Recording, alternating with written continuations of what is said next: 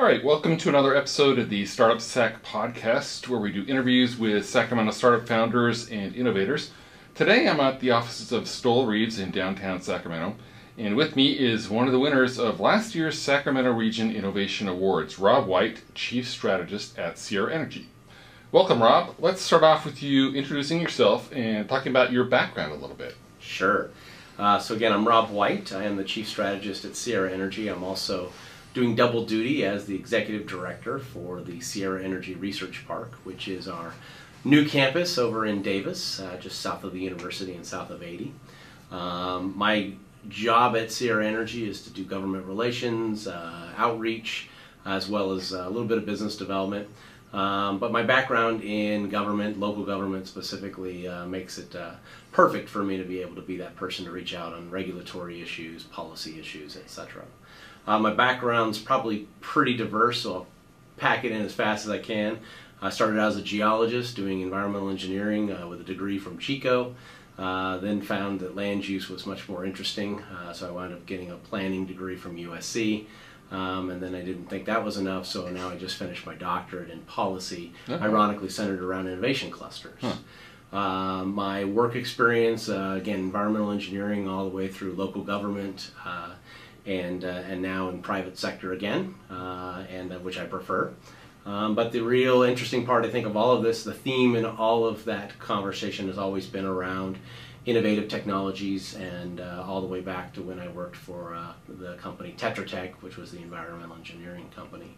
I used to look at and evaluate remediation technologies at the scale that Sierra Energy is. So I have a lot of background and interest in this area. So for those who aren't familiar with Sierra Energy, can you describe what Sierra Energy does and the game-changing innovation technology that you guys have developed, the FastOx Gasifier? Sure. So Sierra Energy is a wholly owned subsidiary of a set of rail companies. That primary rail company is Sierra Northern, Sierra Railroad Company, of which Sierra Northern is one of those subsidiaries, as well as Mendocino Railway, which runs the skunk train. So we operate a number of short lines around the North State. But what makes it really interesting is because of that, we had a drive to figure out how to create better fuel products for our locomotives so that we could have cleaner running operations. We started long ago in doing diesel electric, back when other industries didn't think that was interesting. Did that conversion, got an EPA award for it, but then our founder, Mike Hart, decided that he really wanted to go the next step, and that was to either fully electrify and or come up with a new fuel product, biodiesel being that goal. We acquired Sierra Energy from a Big Bang competition at UC Davis. I was one of the winners that year, and then have been in the process of about almost 15 years of developing that technology. It's based in the blast furnace steelmaking industry, so it's not super complicated on the front end. The real technology is how do you integrate all those systems together and how do you clean that gas so it's useful. We're not looking really at biodiesel as the real future for our locomotives anymore, and in fact we're now skipping ahead to hydrogen, which is probably a future energy source more than anything, or future fuel source. And we're looking to possibly do a demonstration with that right here at the Port of West Sacramento in the near future. We can talk more about that.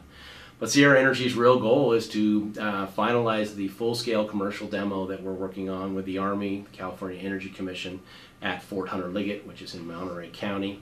Process about 20 tons a day of on-facility waste.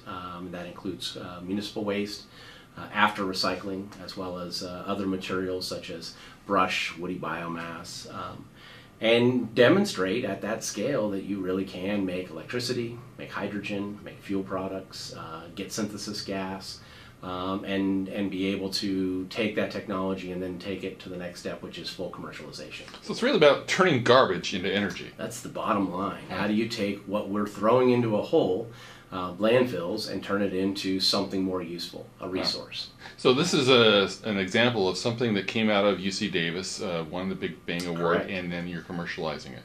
Yeah, so that's the real story there. Is here's a local winner of a competition that is now being turned into a full-fledged company, and we've invested probably about $20 million of our own money over the last 15 years, and about $8 million worth of federal and state money. So just under $30 million to take a technology over 15 years to this scale. But the real tieback is UC Davis. This is a UC Davis-led effort right from the get-go. Yeah, cool. So you guys are in a commercialization, it's more than proof of concept prototype at the fort, right? What's the status of that, and what's next after that? Sure. So maybe one step back to lead up to that. So we did a full-scale prototype at a place called the Renewable Energy Testing Center. That facility no longer exists. It was run by the Department of Defense up at McClellan. It shut down in 2013, right about the time that we'd actually finished our demo, and we can move on to the next scale, which is this. When we say full commercial scale demo, that means that it's still a demonstration project. We're still tuning and getting fine tuning and working through some of the efficiencies, but it is a working plant, and it could be commercialized as is. Although again, we'll take all the learnings from this demonstration and move that forward.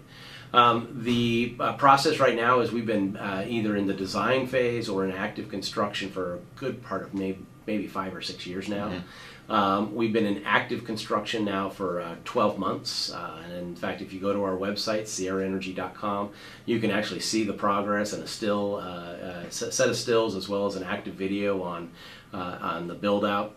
We're in what's called commissioning. So right now we do cold commissioning, where each of the different subsystems and pieces of the equipment are being run through their paces and made sure that they all work together as they should. The software is being loaded, so we need to make sure that all that integration software works. We'll go into hot demo or hot commissioning probably sometime in August. That's where we start to actively put in the waste, run it through the entire process, again looking for efficiencies, but also any failures and issues. And then we'll have full runs, if that goes well. We'll have full runs starting in September. So that'll be perfect timing for the next Innovation Awards. Perfect timing. In fact, it'll be a great story to be able to say, hey, last year, here's a winner, and look, now they've done the project. So that's a great segue. So Sierra Energy was the winner in the sustainability category at last year's Sacramento Region Innovation Awards. And you were honored alongside other finalists like Electroscan and Blue One Energy. What's that experience been like for you and your team with this new program that Stoll Reeves has incorporated here? You know, I think it's fantastic, and we're really thrilled, again, thankful to Stoll Reeves, but also the Sacramento Business Journal for really moving this project forward. It's something that's been needed in the ecosystem for a while. Innovation is happening around Sacramento, and it's hard to know what all of those things are. I mean, StartupSac's doing a good job of helping to get the word out, some others. But really bluntly, there's a lot going on that people don't know about. This gives a chance for us to really see not only current technologies, but also up-and-coming technologies. So we're thankful to be one of the first inaugural winners. We're thankful that Stoll Reeves and Moss Adams with the Business Journal have decided to make this an annual occurrence, so year 2. We're hopeful that we see a lot more candidates come forward. I'm thrilled to be on the judging panel this year, but bluntly, this isn't a great forum. It's an additive forum to what we need for our ecosystem for innovation. Yeah, so you mentioned you're going to be judging the sustainability category. Any thoughts on that? Yeah, so there's a lot of interesting things happening out in the sustainability world right now. There's some technologies that have been proven. There's some things that are new on the horizon. And I won't speak to all of them because we'll see whether or not they apply. But I think bluntly, being the first year, last year, we got a good number of candidates. This year, I won't be surprised if it triples in that category alone. I think, to talk about sustainability, many people think that sustainability is only about one thing, and that is, how do we save a resource? But it's coupled together. A lot of people talk about the triple helix, where you're really talking about triple bottom lines. Sustainability is about 3 big things. How do you save resources? How do you save money? And ultimately, how do you do social good? So I think people are going to see the sustainability category differently this year than they did even in the past, and think not just about resources, but how do I meet maybe all those metrics?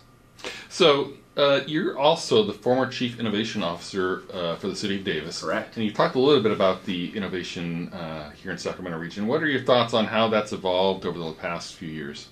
So let's talk about, first and foremost, thrilled that City of Sacramento finally stepped forward and named a full-time Chief Innovation Officer. Yes. Congratulations to Lewis Stewart. We stole him from the state, and that's a huge coup for Sacramento. Yeah. Now, he was already here in the region, but bluntly, for having him be able to focus on Sacramento specifically, but the region in general will be informative, but also, I think, a crucial step forward. I was the first Chief Innovation Officer for Davis. They're on their second one now. I was the third one in the state. I was like the 10th in the country. So when I came on board for Davis, it was something people didn't know what it was. And so we got a chance to help really define some of those things. Chief Innovation Officer means different things to different people.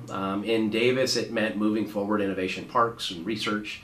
It meant being coupled with the university. Also meant economic development and the outcomes from that. I think for Lewis, it's going to be even one step better, and that is how is the whole city of Sacramento a test bed, a living laboratory, as you might think. And the autonomous vehicle program that they're trying to move forward is a great example of that. Why shouldn't we be that place where these really roll out and interesting things are researched? Do the innovation officers of Sacramento and Davis work together, coordinate at all? They do, absolutely. And I think that's really true about the economic development folks across the region. The good news is that innovation and economic development, a lot of those things go hand in hand again. Innovation, the only difference there is you're really talking about new starts and entrepreneurialism. You're talking about small businesses that might be a little slightly different than those you might normally see. But innovation in general is just how do you take ideas that exist and make them even better, marry two ideas together that don't exist. And that's why working across Davis and Sacramento, Roseville, and Elk Grove is important. It's why I think the SAC iHub is so busy trying to be restarted. Bluntly, it's a missing piece of the ecosystem, and I'm thrilled that Brandon and IO Labs have moved forward on grabbing that opportunity. It'll be interesting to see Lewis, who used to run the iHub program for the state, now involved in the iHub for Sacramento. Hopefully we'll get all the trade secrets from that. But I think, bluntly, not working across the region does you no good. Sacramento should be the leader, and we should have the strongest innovation ecosystem. But bluntly, everybody wins from that by the linkages that get created. So you've talked a little bit about some of the good things that are happening here. What are some of the things that we can do better as a region to improve innovation and entrepreneurship here? I think something I learned in Livermore, I started up the innovation cluster there with the two national labs, and we took a different tactic, and that is come from a place of abundance, not from a place of scarcity. And you have to immediately believe that through innovation, you wind up solving those problems of scarcity. And so there's plenty to work with. I think those of us that are engaged in innovation in the Sacramento area know that to be true already. We see plenty of opportunity. The biggest thing is how do you get the policymakers to also recognize that? How do you get the community to embrace that and not just see it as a cluster of these folks that are working off in the corner? I think for us, what's missing most is that feeling of general camaraderie. Back when the economy was just busted and people were trying to scramble around for any opportunity, there was a greater deal of collaboration. People dropped their guard and they were so desperate to really do something. Now there's a little more guardedness, but I think Sacramento is getting over that really fast. We see, I think, our opportunity for how do we make the region competitive is really that collaborative spirit, really that opportunity to work across the regional boundaries. So I think that's one piece that's evolving quickly, and I think it's what's been missing and it's what's coming. A great example, we're starting up an accelerator called Area 52 out in Davis as part of our research campus. That linkage with not only what Mark Friedman's doing with the University Research Park down the street with us in Davis, but also what Brandon's doing with now several places for IO Labs and the Urban Hive, what Hacker Lab's doing now with several locations, what Integro's doing, etc. I mean, there's probably a list I could go on for an hour. But the reality is that by linking all those pieces together and seeing them as part of the creative whole, then nobody has to make choices. When you get to a place where people are choosing where to go, they're getting limited resources, they're getting only one perspective. If a company starts at Area 52 through our accelerator program and then decides to go host at IO Labs, great, or both. If they want to use Hacker Lab resources to do some of their build, great. Because that's the whole point of innovation, is how do you take sparks of ideas, marry them up to other sparks of ideas, and you only get that through casual conversation, through collaboration, through that unusual attitude you get when people are colliding with each other around open creativity. So it sounds like a very optimistic kind of perspective on where things are going here. I'm hugely optimistic for Sacramento. I think, honestly, we've searched for a while. I've been in the region since '91. We searched for a while for what our identity is. We, in the past, used to say we're 2 hours from everything, and that's not a great metric. Instead, we should say everything's 2 hours from us. I think the Golden One Center and the Kings have really helped change some of that perspective. I think what Barry Broom's group with Greater Sacramento is doing has helped with that and telling us the story. Why do we have a better environment, a better region from many metrics? There are things that we're not going to be better than others at. We're not going to see the amount of capital that comes out of Silicon Valley. But bluntly, as a mega region with them, we wind up being able to tap into those same resources. Not to the same degree. You're not going to see money just walking down the street like you might if you go down to Sand Hill Road. But you most certainly see a lot more of it than we've ever seen before. And as people in general across the innovation spectrum globally are starting to look for new opportunity, Sacramento is a huge opportunity space because it isn't as tapped out as a Silicon Valley, as an Austin, as a Boston. So for us, I think the future is super bright. I mean, I don't see anything but up from where my perspective is. We wouldn't be starting up Area 52 if we thought that, you know, it was going to be a struggle. Bluntly, I keep getting calls of, hey, are you open? And I keep saying, we're in the midst of renovation. You know, we'll be open soon, but we got to get this done first. So people are hungry for these type of opportunities in our region, but I think we're going to see it as an attractant from others as well. Great to hear. So lastly, if you could give one piece of advice to emerging innovators, what would it be? One piece of advice. Don't get distracted. I think a lot of people, what happens is they get into what I call the shiny object mode. And they're so busy trying to create, and then they see another opportunity come skating along that seems parallel, that they get off track. An innovator or anybody that's working in these new tech areas, your biggest thing is staying disciplined, staying focused.